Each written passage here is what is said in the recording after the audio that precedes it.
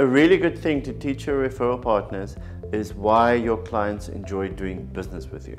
So the essence around this is understanding what is it that your clients get from you, why do they like you, why do they enjoy doing business with you.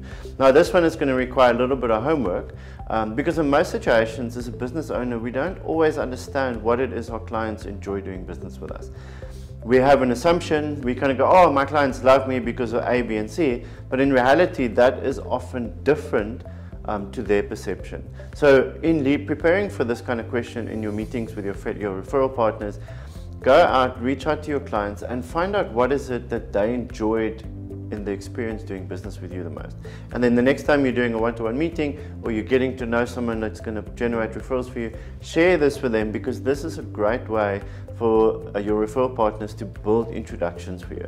So if I'm sitting in front of a potential client that I want to refer to you, if I say that to them, they're going to be like, oh yes, I'm looking for a supplier who's like that or solves that problem or deals with it in that specific way, and that way I can give you a much warmer referral and get that referral to you in a really good way. I hope this tip helps you. Happy networking.